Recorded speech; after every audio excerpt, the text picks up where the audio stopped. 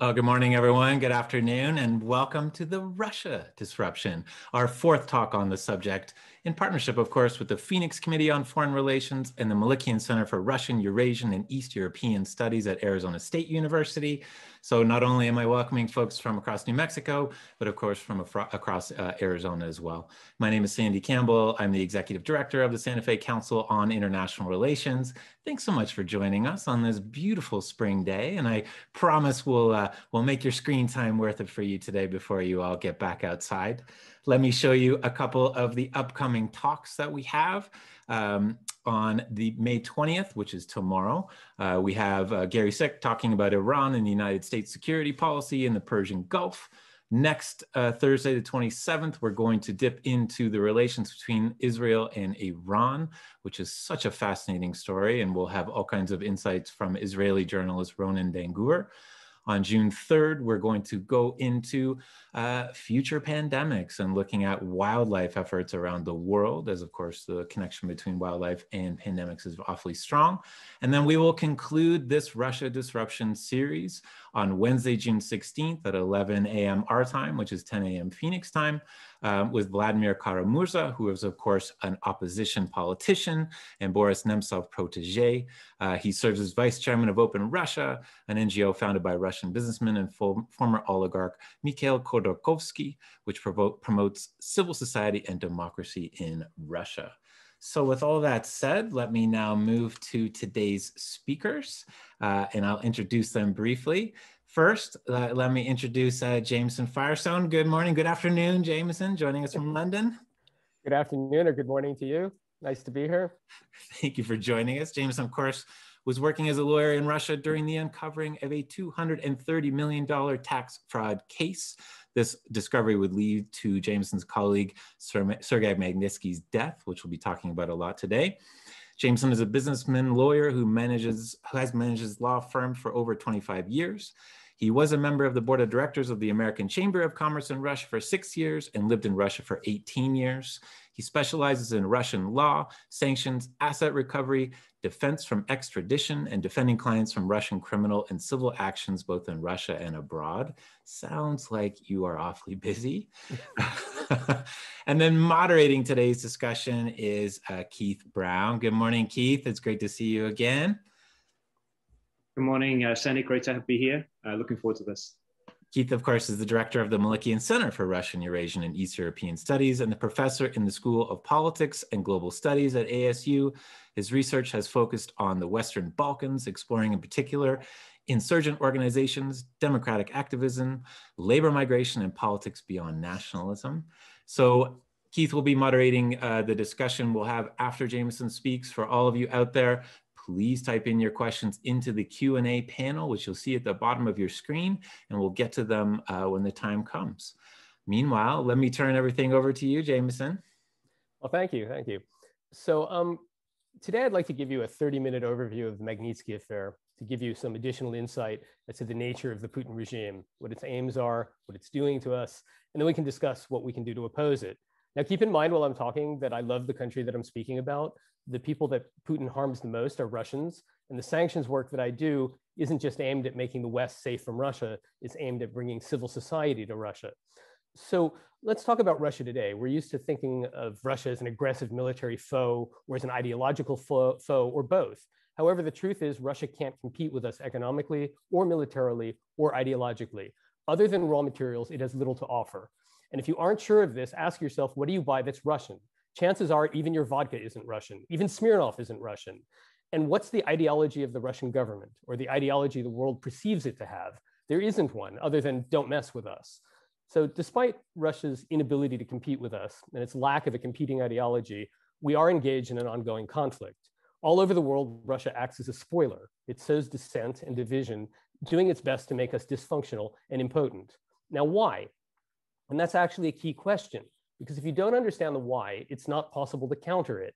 So the regime's goal is simple. It seeks to protect its right to plunder its country and to enjoy all the good things the West has to offer. And it accomplishes this aim by sowing dissent and division so we can't oppose it effectively.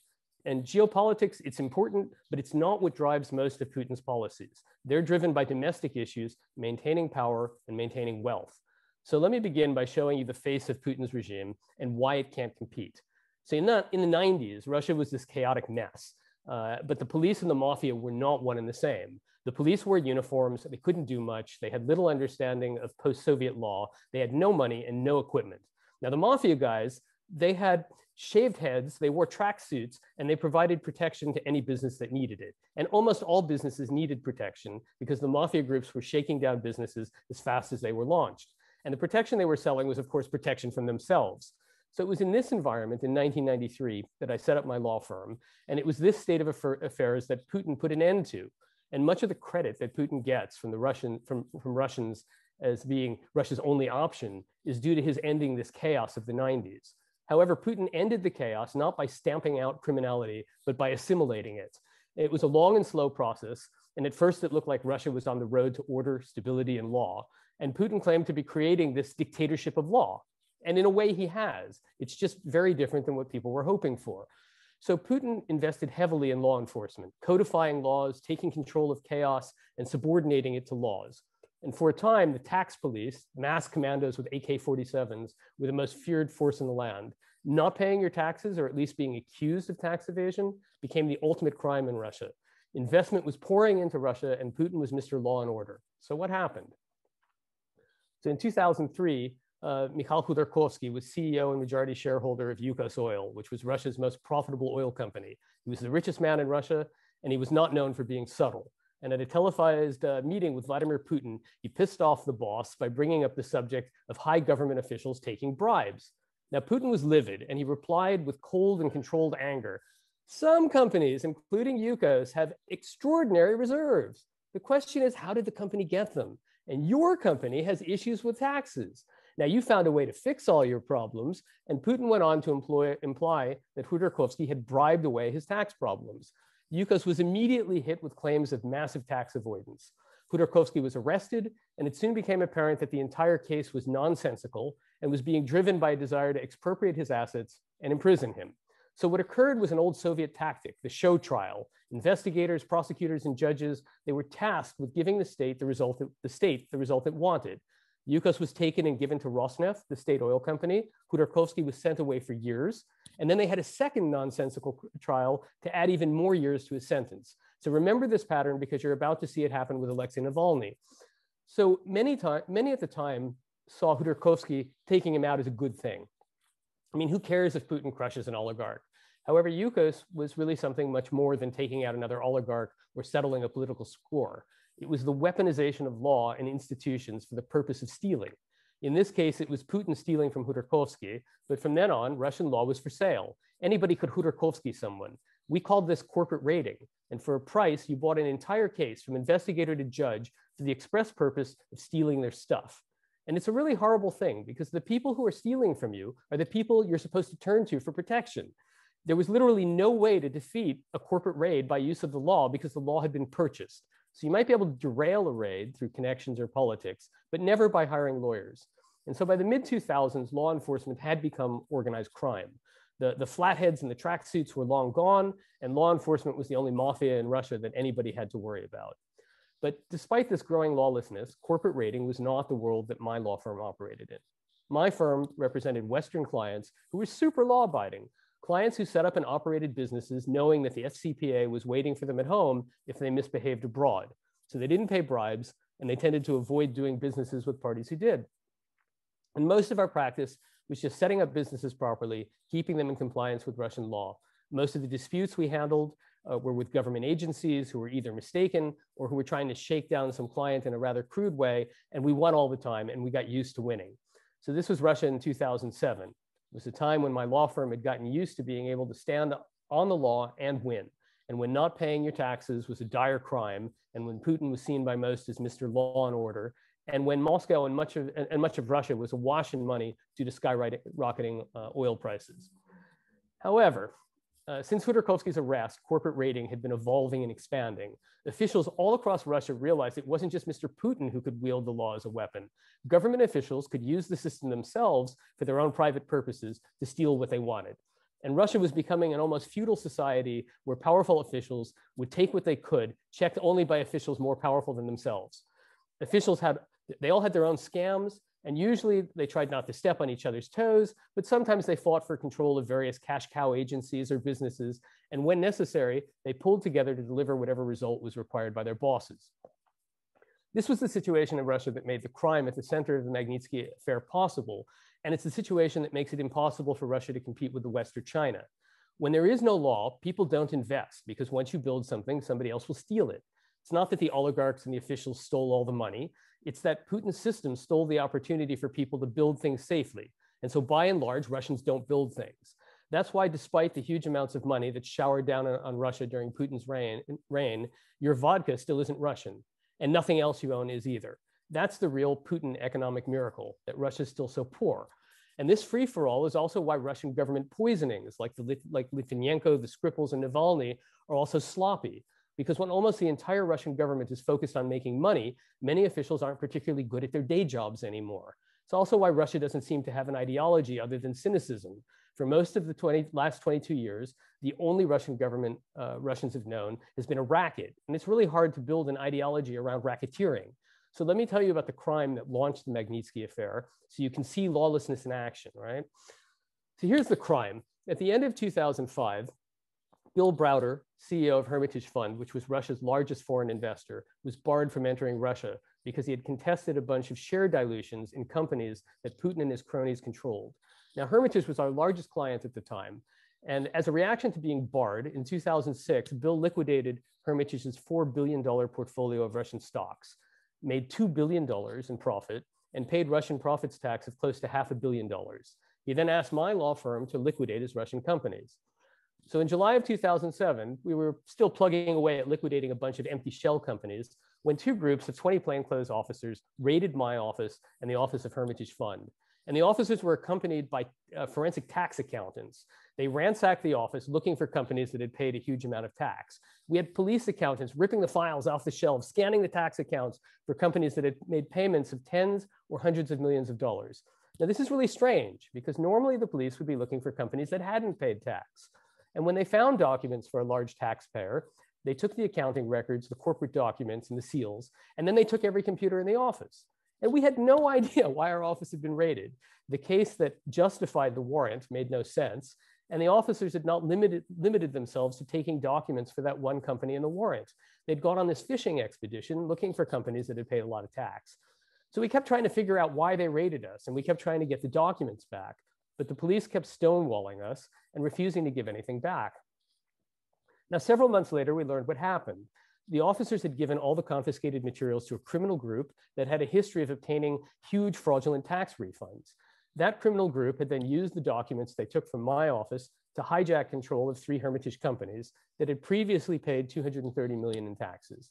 Once they hijacked control of those companies, they obtained a fraudulent refund of the $230 million that had been paid by these 3 companies when they had been controlled by Hermitage. So in short, my offices had been raided by Russian police for the explicit purpose of stealing from their own government. Now, I mean, this was simply breathtaking. And it was done at a time when not paying tax was the worst crime there was. And there was simply no way that any of us could ever conceive that something like this could go unpunished. So at the time, my tax and audit department was headed by a young man named Sergei Magnitsky. And I had hired Sergei in his mid-20s, and he'd now been with us for about 8 years. And Sergei believed in Putin's law and order image, and Putin was now prime minister under the newly elected President Medvedev, who was supposedly a liberal lawyer reformer who had just urged Russians to fight legal nihilism. So with faith in his country and in its leadership, Sergei exposed the entire crime and testified against the police and the criminals who organized the theft. Those officers then imprisoned Sergei. They tortured him for a year in an attempt to make him withdraw his testimony, and failing in that, they killed him in November of 2009. Now, I'm not going to go into the detail of how we learned everything, but suffice it to say that Sergei's murder was a turning point for Bill Browder and myself. I had worked with Sergei every day for over 13 years. I knew his wife and kids, and I just couldn't let this go. And Bill and I dedicated ourselves to going after Sergei's killers and bringing them to justice, a decision that seemed crazy to my family and friends, but crazy situations make people do crazy things. As for Bill, his reaction was something like out of a comic book or a movie. He pulled a total Bruce Wayne, billionaire businessman builds the Batcave and goes after criminals. He turned his office into some kind of modern crime-fighting headquarters with a staff dedicated to exposing Sergei's murder and tracking the stolen money. His team of analysts and lawyers, myself included, we became investigators and crime fighters. Between 10 sets of triple screen giant Bloomberg market monitors were 10 PCs displaying money trails, connections between police officers and criminals, draft criminal complaints, and press releases with updates of our latest findings. Now, over the next few years, we were able to document not just the crime against us and Sergei's murder, but that this one criminal group had stolen over 800 million from the Russian treasury. We're able to show that millions of dollars went to the officers who raided our offices and who imprisoned and eventually killed Sergei. Over 40 million went to the tax officials who had authorized the fraudulent refund. We were able to prove that the police who took the documents and the lawyers who created the basis for the fraudulent refund in court and the tax officials who signed off on refunding the money and the owner of the bank that got the stolen money were all friends. They traveled together, often on private jets with nobody else on board. And so I made a series of sensational YouTube videos financed by Bill that got millions of views in Russia and abroad, exposing everything. Police officers with millions of dollars throwing theme parties in prison cells, tax inspectors with millions in Switzerland buying villas on the Palm Island in Dubai. And we would release these videos in English so as to get the attention of journalists and Western governments. And I would release them in Russian through Alexei Navalny, whose blog had millions of viewers. And they were a sensation. Alexei was sued multiple times by corrupt officials for disseminating libelous material, and he just sued right back, saying, "Why aren't you guys investigating this?" People were stunned and outraged by our findings, and yet we couldn't touch anybody who was responsible. Every complaint we filed in Russia was forward for investigation to the officers involved in the crime. Now, unsurprisingly, Russian law enforcement exonerated themselves and every single official and criminal involved. They said the tax officials were innocent and tricked into granting the refund, and also apparently tricked into sending 40 million of it to themselves. They said the millionaire police officers came from rich families. Actually, their parents lived on state pensions and in shabby Soviet apartments. They said the doctors who were ordered to refuse Sergei medical treatment weren't criminal, just negligent. And all this was really crazy because by July of 2011, we hadn't just made videos and filed complaints. We had official conclusions supporting our findings from the Russian Public Oversight Commission for Human Rights in Detention Centers and from President Medvedev's own Human Rights Council, and still we could do nothing. We were faced with the shocking reality that Putin and Medvedev knew what had happened, and they had chosen to support the people who ripped off their own treasury and killed the whistleblower. And that's when Bill Browder came up with a game-changing idea. So what do you do with a government that protects thieves and murderers? Now, the idea that Bill came up with was the Magnitsky Act, a law that would stop the people who robbed the treasury and who killed Sergei from coming to the US, and which would make their assets subject to forfeiture and make it a crime for US persons to do business with them. Now, from that moment on, our focus changed from trying to get justice for Sergei in Russia to trying to create a legacy for Sergei, to create a new world order that would exclude people who commit heinous crimes from Western society. So it's simple. If you can't live by the rules that make Western society possible, then you can't enjoy its benefits. Now, what we didn't realize was that by doing this, we had just started a war with Vladimir Putin and the Russian government itself. Before this, we were fighting a corrupt group of officials who had partnered with criminals to steal and cover their tracks, a group of officials and criminals who the Russian state wasn't lifting a finger to stop. But after the Magnitsky Act was proposed, the Russian state itself stepped in and declared war on us. Stopping the Magnitsky Act became a national priority, and attacking us became the focus of a coordinated Russian government. So now we come to how the Russian government acts abroad. The Russian government strategy to derail the Magnitsky Act was straight out of the KGB FSB spook handbook of active measures. It was a complete product of Vladimir Putin's world. Active measures are like viruses. They're a form of political warfare conducted by disinformation, which is intended to destabilize, derail, and at times destroy a target. Now, if they could paint Sergei Magnitsky and Bill Browder as crooks, they could derail the Magnitsky Act. I mean, why enact sanctions against brave Russian police officers who are trying to bring crooks to justice? And naming the sanctions after a crook, I mean, what are you, crazy? So let me show you what it's like to be at war with the Russian government instead of just a few corrupt officials. And here's where you'll see how the Russian government uses disinformation to try and change US law and policy. So in 2012, when the Magnitsky Act was moving through Congress, the Russian Ministry of the Interior announced that it would try Bill and Sergei's tax cheats. Now, that Sergei was dead and could no longer defend himself really didn't bother them, and it wasn't seen as an impediment to holding a trial. The idea here was to get an official court judgment saying we're crooks. At the same time, Pavel Karpov, the police officer who created both the case to raid my office and the case to arrest Sergei, and who I made a star in a short video showing how he received $1.3 million for his services to the criminal group, this guy sued Bill and me in London for calling him corrupt. This police officer who earned $6,000 a year spent something close to $1 million suing us, effectively proving our allegations about corruption before the case was ever heard. In fact, the case was never heard, and I believe that Officer Karpov had little involvement in it other than allowing himself to be used by the Russian government to attack Bill and myself on our own territory. After a huge outlay of time and money, the case was thrown out as an abusive process. But the idea of the suit, other than wasting our resources, was to attempt to brand us as liars. Now, simultaneously, the Russian news channels all began an all-out attack on us. One primetime feature revealed that Bill Browder had killed Edmund Safra, caused Russia's 1998 default, was an MI6 spy, that he had tried to take control of Gazprom to control Russia's natural gas reserves, made billions of dollars but never paid any tax, and then stole all the taxes that he didn't pay back from the Russian government and killed Sergei in a Russian prison to hide his crime. And finally, the justice for Sergei and the Magnitsky Act campaigns were all smokescreens and attempts by us to protect ourselves from the honest Russian investigators trying to expose our crimes. And here we could see the logic of Russia's actions, the lawsuits. They were creating this alternate narrative. We're not only tax cheats, we're the ones behind the refund fraud that we reported. And the entire Magnitsky campaign is this smoke screen to cover our crimes. And this is actually what the Russian government would soon be peddling abroad. Now, just about this time, a man named Alexander Perepelichny, a guy who'd given me all this information showing what the tax inspectors had gotten from the crime, collapsed during his morning run just outside London, and he died vomiting green goo. Now, he had been under pressure by the Russians for months to recant the evidence he had given us and to accuse us of the tax refund crime. And he had refused to do this, but he took the pressure seriously enough to buy millions of pounds of life insurance. Now, traces of Gelocelium elegans, this is a small white flower that grows in the foothills of the Himalaya, were found in his stomach. Now, that little flower is called the heartbreak flower. It literally breaks your heart by causing heart attacks. And it's not the kind of thing that people in this part of the world come into contact with by accident. Now, finally, right before the final vote on the Magnitsky Act, the Russian government sent a high-level delegation to Congress to blacken Sergei and Bill and lobby against the act, spinning the Russian alternative narrative. So this is what war with the Russian government looks like: a coordinated attack by official bodies of the Russian Federation. The Ministry of the Interior brings criminal cases. The state-owned national news channels spins propaganda and the release of this alternate narrative. And the Russian government delegations to Washington carry that alternate narrative to DC and call us crooks and lobby against the act.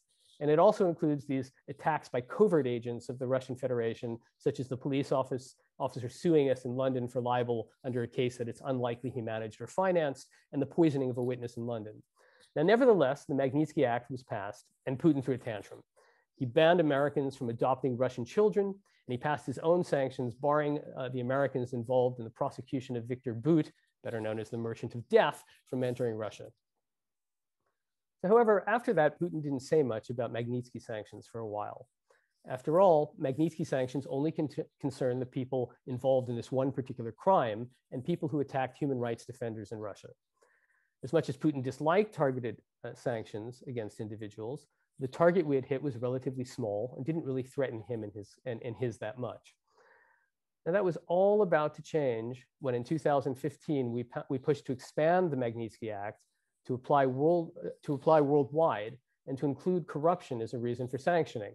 Now, you can imagine what a threat that was to Putin. The global Magnitsky Act, if adopted, would pretty much make the entire corrupt Russian government eligible for sanction. Now, just at that time, Bill had provided the Southern District of New York with evidence of Russian officials money laundering money gotten from the tax refund through real estate in New York via a company called Prevazone.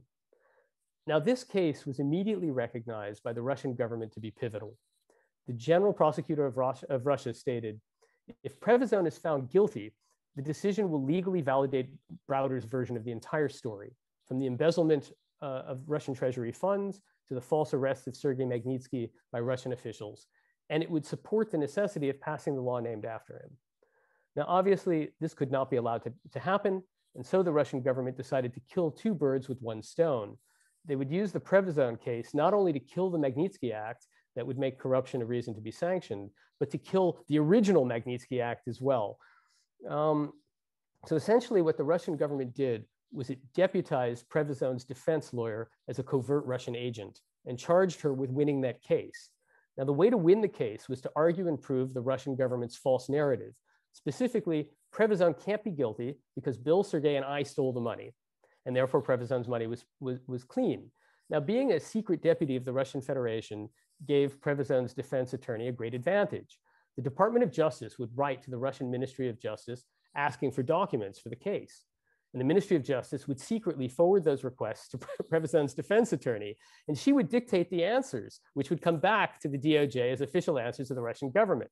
So we'd get the Ministry of Justice of the Russian Federation would like to confirm that Russian law enforcement fully investigated this case and found that Browder, Magnitsky, and Firestone stole the money from our treasury, and that there's therefore no reason to provide any further documents because they're guilty. Now, this enterprising defense lawyer was a young lady named Natalia Veselnitskaya. And when she wasn't overseeing the court case or ghostwriting answers to the Russian Ministry of Justice, she was also lobbying like there was no tomorrow in Washington, D.C. She hired Glenn Simpson, author of the PP dossier, to tell Congress that we were crooks. She flew congressmen to Russia to get the true Magnitsky story right from the mouths of the law enforcement agents who were charged with covering up the crime. And she even stopped off at Trump Tower to educate the Trump campaign team about what crooks we were and to cut a deal. Hey, Russia has dirt on Hillary and can help Trump win, and we want to make a deal. No sanctions for good relations. We'll even let Americans adopt Russian kids again. Basically, turn a blind eye to Russian criminality, and Russia and America will have good relations. Now, that's all you really have to know about Russia once. Okay, so as for our story, we exposed Veselnitskaya as a covert foreign agent, lobbying without registration. The story of the Trump Tower meeting broke in the New York Times. The entire Prevozone defense team was disqualified, and Prevozone settled with the US government, paying almost $6 million, unfortunately without an admission of guilt. Veselnitskaya has been exposed and indicted, but unfortunately she's safely in Russia, and the global Magnitsky Act got passed. A bit later at the Helsinki summit between Putin and Trump, Putin offered Trump another deal. You want to interrogate the guys who you claim hacked your election? Fine, just hang over Browder and company to our investigators. Now, thankfully, sanity eventually prevailed, and the offer of trading us to the Russians was declined. But that's the level where the Magnitsky Act is and the priority that Putin attaches to it. Now, this has been a short summary, but I want you to know that on the basis of the fraudulent Russian judgments against Bill and Sergei and this false narrative, Russia constantly issues red notices and other arrest orders for Bill through Interpol and tries to have him arrested and extradited. Russia recently came within a hair's breadth of taking presidency of Interpol. Now, it's absurd and scary that the world would ever allow a corrupt government like Russia to head an organization like Interpol. Bill has been sued in the UK under fake Russian cases with the aim of freezing all his money so that he won't be able to continue our work. Thankfully, we exposed and defeated that case. Laundered money we've frozen in Switzerland might be returned, even though Swiss prosecutors were caught being taken bear hunting in Russia by their Russian counterparts and being gifted sets of Russian porcelain that cost $10,000. So when you look at how Russia conducted itself in the Magnitsky Affair, you understand Putin's Russia. All of what I've described was done initially by corrupt Russian officials. But eventually the fight was taken up by the Russian government itself. All of it was done to preserve the right of officials to rob their own till and to steal from their own people. None of this was done for ideological reasons. None of this was done to take something tangible of ours. It was all done because Putin and his officials and their partners in organized crime want the freedom to do as they please at home and abroad. They have no regard for what their actions do to the institutions that they're a part of or standing before, because for Putin and his regime, institutions are never independent. They're tools to be used and things to be gamed. They treat international institutions and our institutions the same way that they treat their own, with zero respect and as tools to deliver their desired result. So that's Russia today. The Putin regime doesn't want to conquer us. There's no way it can bury us like Khrushchev wanted to. And most of the time, it doesn't even want to destroy us. It just wants to enjoy the fruits of its criminal labors on our territory and to play by its own rules internationally and on our turf. And when we take measures to prevent that, not only because the idea offends us, but because we have to, because it's a matter of self-defense, because we don't want our systems and our institutions to become like theirs. When we do this, Mr. Putin takes measures to fracture and divide us, to make us more hospitable hosts for their stolen money and for their thuggish games. So a weaker West is good for Mr. Putin. And unfortunately, as we all now understand, democracy and its institutions are fragile, a lot more fragile than we thought. And so the games that Russia is playing are extremely harmful to us, and the damage is not easy to undo. And so here's the question. What do you do when a state with nuclear weapons falls under criminal control and claims the right to rob and subjugate its own people and is willing to cause mayhem in the West because it also reserves the right to hoard and spend the proceeds of crime in our jurisdictions? When it undermines every institution it's a part of or touches, what do you do when that state sits on the Security Council of the UN and is a member of almost every international organization from Interpol to the Council of Europe, when it has treaties with countries all over the world that presuppose good faith where there is none? How do you not only encourage better behavior to its own people, but contain that country's disrespect for law and stop it from corrupting our institutions? How do you encourage it not to act as a spoiler and as a source of discourse and disunity? So as I explained, we've turned to sanctions as one answer. And I'm proud to say that the Magnitsky sanctions are being adopted by governments all over the world. However, sanctions will not solve every problem. And for sanctions to work, there has to be a lot of thought and coordination applied. Sanctioning 11 people when we're hacked or 6 people when Navalny is arrested, and then heaven forbid he's killed, sanctioning another 6 isn't effective. It's not enough to make Putin change course, and it's not enough to protect their own systems. Sanctions are a way of discouraging certain behaviors. They can be individual, such as the Magnitsky sanctions, which are essentially lifetime exclusions from Western society for doing things incompatible with Western society. Or sanctions can be of a sweeping economic nature, such as the sanctions against Iran, sanctions that would presumably be pulled if Iran were to change course. Sanctions can even be imposed against individuals who may not be guilty of anything, but who are being sanctioned to attempt to change the behavior of a regime. Now, the Ukraine sanctions under Katz are a good example of this, where the US can in fact sanction anybody simply for being a Russian official or acting for a senior Russian official or having business in a certain strategic area of the Russian economy, period. No connections to Ukraine needed or even individual wrongdoing needed. You can just sanction these types of people every time Russia pisses us off. The theory being that if you make enough powerful oligarchs and officials upset about what Putin's actions are costing them, they may get Putin to change course, or they might get rid of Putin, right?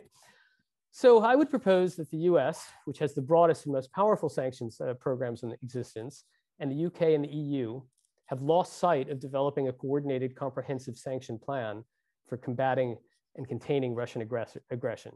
So this is what I hope we can talk about today, and of course, any questions you may have about the Magnitsky Affair itself. So thank you, and please ask away.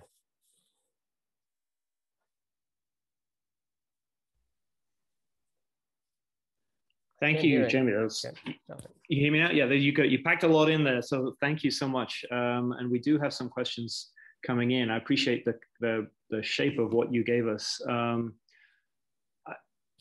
got a few questions coming in. I'm just going to start off by your last point. So you suggested sanctions work on the oligarchs potentially, that sort of being the theory of how that might bring about change. Can you talk a little bit about the, I hadn't realized the link between the videos that you and Browder made and Alexei Navalny's circulation of those videos. And of course, he's continued to use that method. Can you talk a little bit about your sense of where Russian popular opinion about rule of law is? Because there's clearly still faith in the idea. Well, I mean, lots of Russians have faith in the idea of rule of law. That's why tens of thousands of people came out for protests all over Russia since Alexei returned. But a lot of Russians also are so used to living under the Putin system, or they believe the propaganda, where would Russia be without Putin? It would just be all disorganization and chaos again. So that's the battle we're fighting, is how to get enough Russians, out in the streets and protesting to say this system's got to go. Forget about this myth that this is what gives us stability. We have the stability of a dictatorship, and go out there and fight for something better. So that's sort of, I realized I rolled in Charlie Tichy's question there. Then Barbara Chatterjee in the Q&A has a question, which really sort of, again, comes back to where you started, pointing out the sort of the deep fragility of the Russian economy. And just asking the question, what the risk is of the US economy, parts of the US economy actually reflecting that as well. So especially I think in recent times, a sense of some of the cynicism that you described also being widespread in the US, and a kind of effective sowing of alternative narratives in US politics, and whether you see that as a kind of outcome of what Russia has been up to, or a kind of problem in democracy more generally, that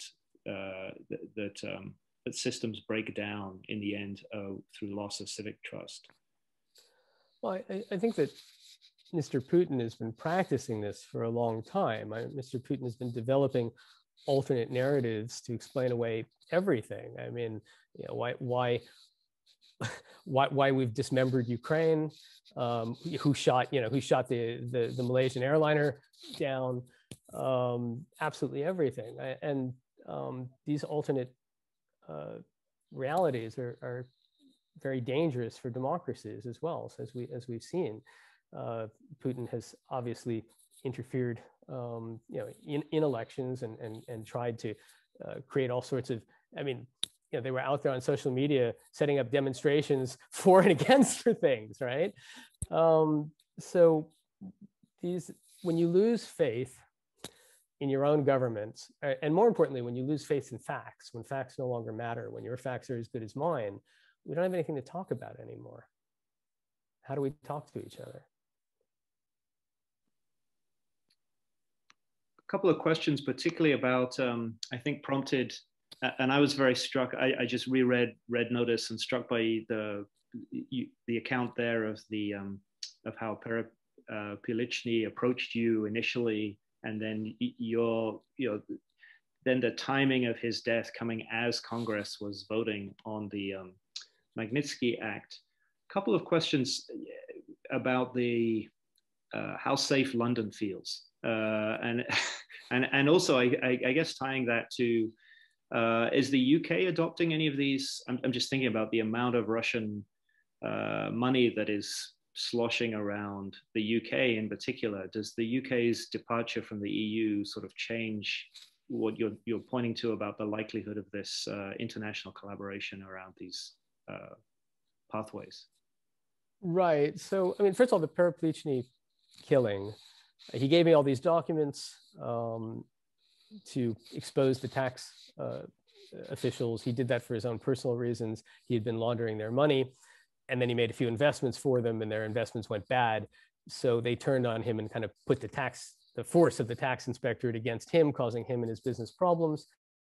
And so he dumped all this information on me to be used to knock them out of their positions. Now, unfortunately, he didn't really realize what he was stepping into, because he became, a prime witness against the government's alternate narrative, which is, of course, why he was eventually poisoned in London.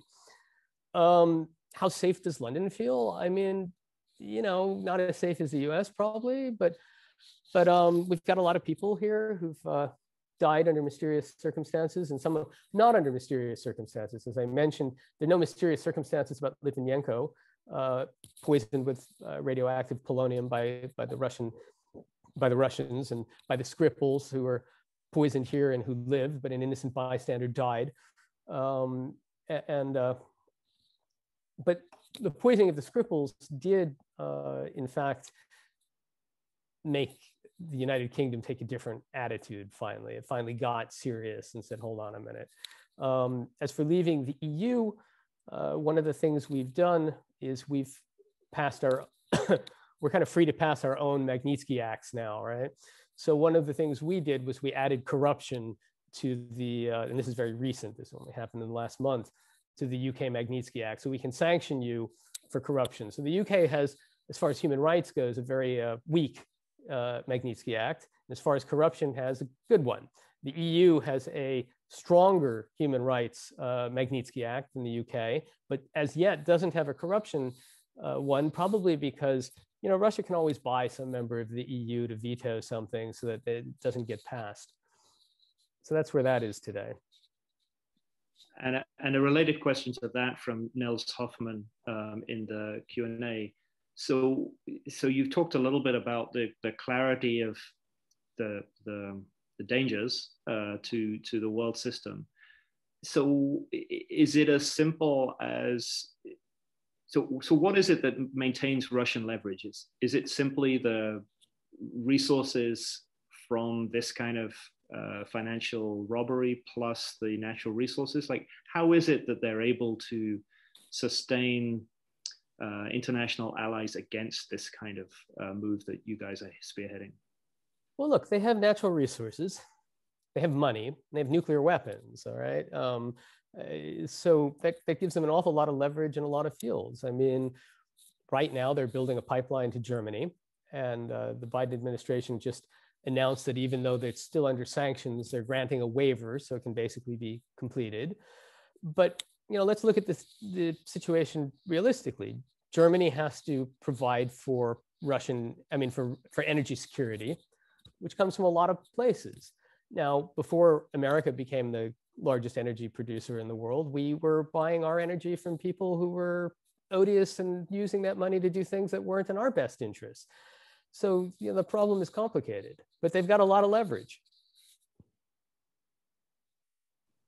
Red Notice, again, I'd recommend that. And I believe there's a forthcoming book from Jamie Firestone. Is that correct? No, actually, well, from Bill is putting out Freezing Order. Okay. Tracking down the money and freezing it all. So one of the things that struck me rereading Red Notice is the sense that emerges that the Obama administration was not a big fan of the Magnitsky Act, and it was a testament to the workings of U.S. democracy that it actually got through regardless of administration objections. A couple of questions, including from Alexandra Humphreys, but also others. What happened during the Trump administration? Did that feel like a time when the progress of your work was able to move forward, or did you find that actually got in the way? So let's be clear about the Obama and Trump administrations, okay?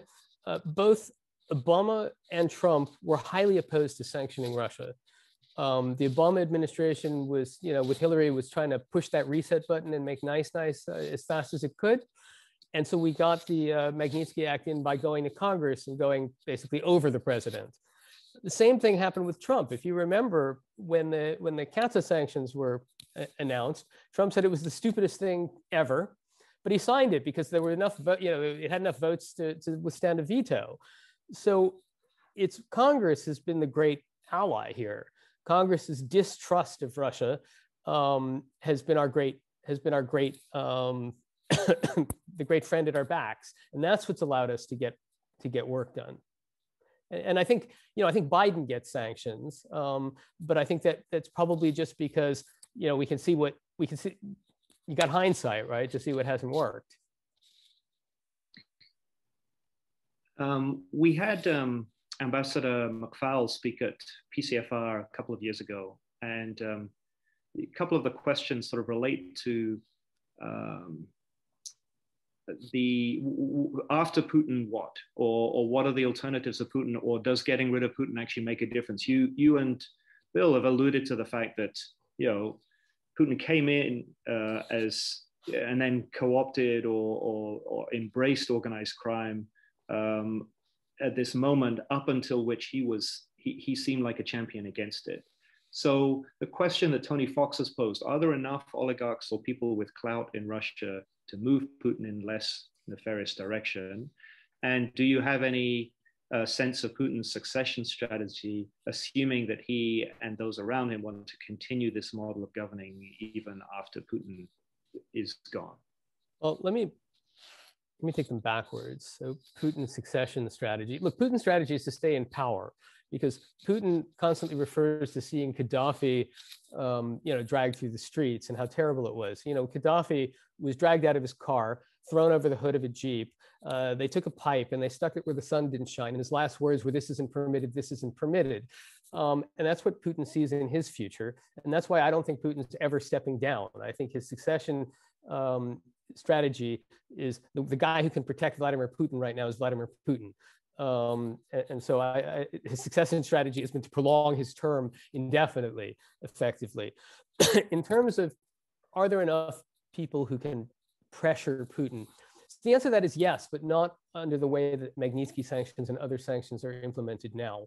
This piecemeal approach, 6 guys here, 5 guys there, US does its thing and Britain does its thing and the EU does its thing, that doesn't work. All right, now what needs to happen is you've got to basically come up with, you got to sanction 2 kinds of people. You got to sanction the people doing the bad stuff, from the judges and the prosecutors. You got to just put them all on a list. Every time you've got a team of prosecutors railroading Navalny or his supporters, you get a list of all the people who did this, right? And all the people who put him in prison, and you just sanction them in all of our jurisdictions, so that they can't go on their European vacation anymore, right? So these are low-level people, but I promise you that when the first time you've got 500 judges and prosecutors and investigators added to the Magnitsky list, and it's followed next quarter by another 500 or 1,000, people are going to be quitting their jobs before they railroad a human rights defender and anti-corruption. They'll just be like, I made enough money in bribes already, man, I quit, right? Because they want their vacations. As for the bigger guys, the way you pressure them is you use CATSA sanctions. You just say, look, we're not sanctioning you guys, you hugely rich Russian people who are supporting this regime because you did anything wrong. We're sanctioning you because your regime is messing with us, okay? And those actions are causing harm. And so what we're going to do is we're going to throw you out of our jurisdictions, and we're going to freeze your money in our jurisdictions. And if it really, really, really bothers you, then go talk to the boss, get him to change, or knock him off. But you've got to hit them, and you've got to, there's this, Europe has this crazy idea of human rights where where they go, we can't touch the children of the people who stole this money because it's not their crime. Well, it's proceeds of crime that those children are spending. That's what they're bringing into our jurisdictions. That's what they're spending in Kosovo. And by the way, you can go ahead and sanction people who've done no wrong, because these people support that regime and they support its actions. And when Putin goes out there and invades Ukraine or messes with our elections, they're supporting that. So you can just say, hey, we're not putting you in jail, but we're taking what you have in our jurisdiction and we're not letting you come here. And it's all just frozen. If things change, right, we'll give it back to you. So that's my my 2 cents worth on that one. Thank you. So Irene Thomas has asked, what do you predict will happen with the Alexei Navalny case? What do you see playing out there? A lot more criminal charges against Alexei Navalny. I think that the Russian government's aim is to keep him in prison forever. I'm not 100% sure they want to kill him, but you got to remember, I'm still not 100% sure if the intent was to kill Sergei Magnitsky or just pressure him a lot. The Russian government is none too soft, and the goons that work in these facilities that carry out its wishes are really thugs. So Sergei went in healthy, and his health broke down and he died. Alexei didn't go in healthy. Alexei went in as someone who'd been poisoned by Novichok, a nerve agent. Now, to give you an idea, the Skripals have really, really serious health problems. And the police officer who touched the door, because Novichok was on the door of the Skripals' house, he almost died. And after a year of really trying, he had to retire. So, Alexei's not in good physical shape before he went into prison. So they're going to pile on the criminal charges. I hope they try not to kill him. But I predict that he's going to be in prison until this regime breaks. And is there any it is Pollyanna-ish, is there anything that changes that? Yeah, look, the idea, what changes that is getting this regime out. That's what changes that. Look, there's always the possibility that something happens like the Olympics, right? I mean, why was Khodorkovsky and freed? Why was Pussy Riot free? Why were the people being held, the Greenpeace activists freed, right? It was all to put on a good face for Putin's big show, right? So I'm not saying that, that something might not happen where Putin puts Alexei Navalny on an airplane or something and throws him out of the country. But to make something change, this administration has to, it's not an administration, this dictatorship has to go. And that will depend on Russians opposing it.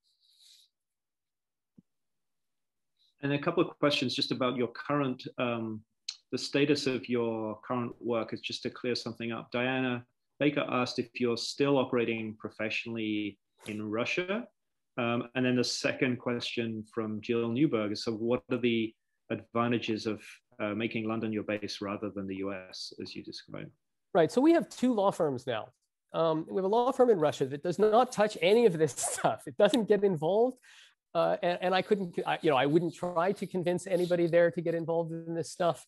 And they wouldn't, so what we have in Russia deals with typical Russian legal work. Typical Russian legal work used to be, I'm investing in Russia, I want to open a company. Now it's somebody stealing something, somebody stolen something, or somebody's about to steal something.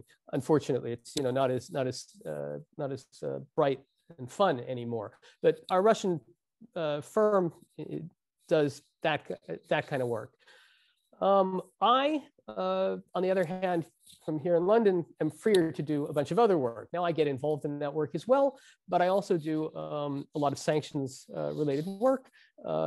It's my contribution to this effort.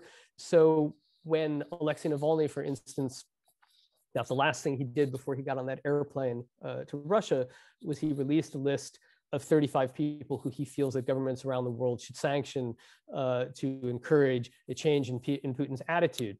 Now, when you do something like that, lawyers have to get involved because somebody has to put together essentially a submission, a dossier of what this person who what these people that Alexei has singled out have done, and what are the legal grounds for sanctioning them in every jurisdiction. So I do that as well. I forgot if there was any more to the question or not.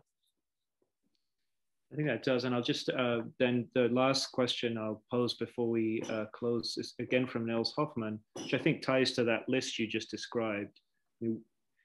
If Navalny dies in prison, what would be the appropriate response? What needs to happen? Yeah, that's a good question. First of all, I'd really like the appropriate response to be taken before Navalny, gets killed in prison. I mean, the appropriate response is really to do what Alexei Navalny asked us to do and sanction these people. But if you go farther, the U.S. has a broad range of measures it can take that it doesn't take. There are crushing economic measures that we can take. We haven't taken them.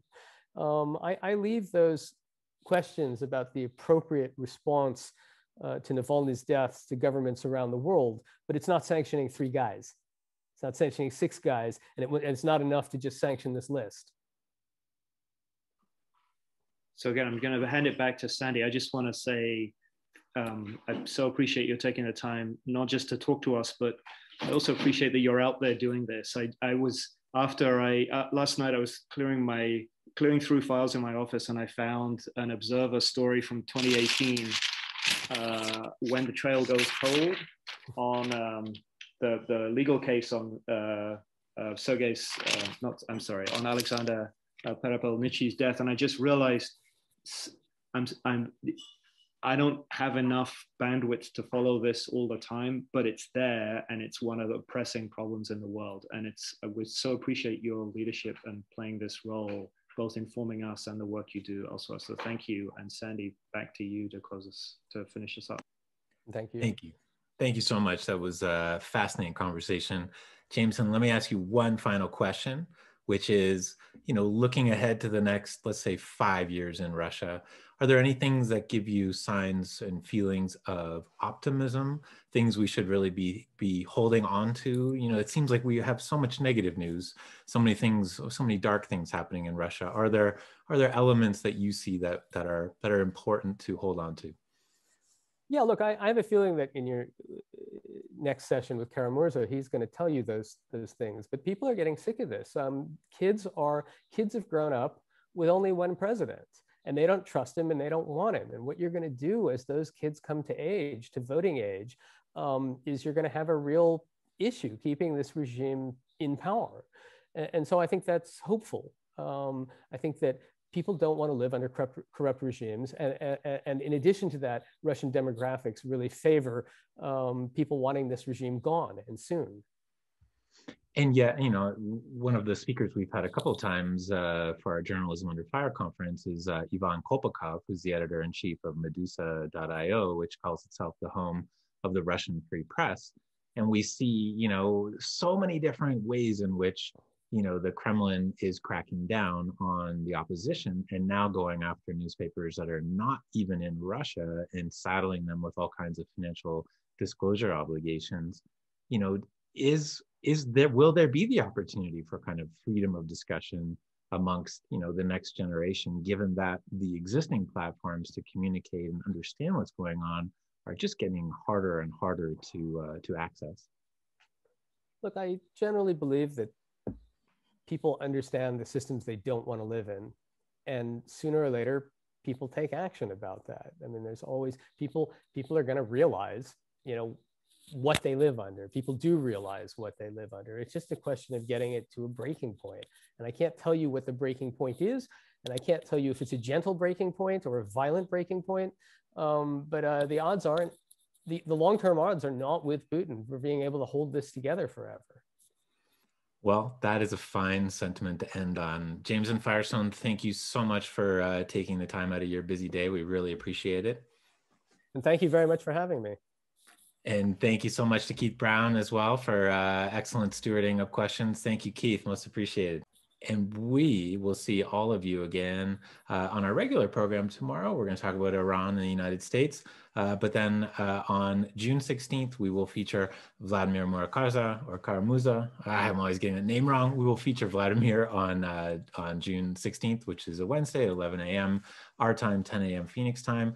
Be sure to join us for that. And that will be the final stream in our Russia Disruption series.